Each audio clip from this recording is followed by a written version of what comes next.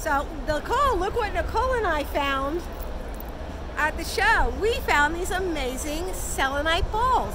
So what happens when I come over to feng shui you? You're like, crystals all over the place, and what do I say? Let's find a bowl and let's put them in. So now we have a selenite bowl for you to stick your whole crystal collection in. What selenite does, so what do? They charge up your crystals, right? And they keep them charged, and you never have to charge the bowl. I know, you never have to clean and charge it, so it's a win-win for everything.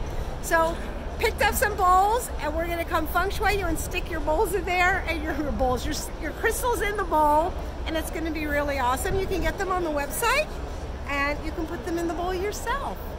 Charge them up.